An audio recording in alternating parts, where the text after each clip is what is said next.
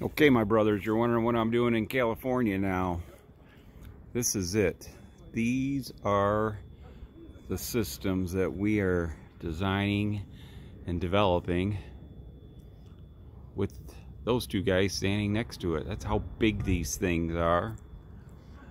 And then here's the mechanics on how it works.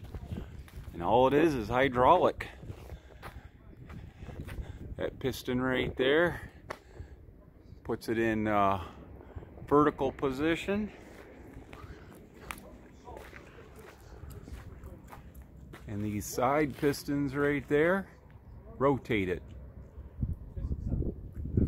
and all of that is controlled by what's in this box. And inside this box is a little hydraulic pump, CPU, controls. That's it, man. Some amazing shit, dude.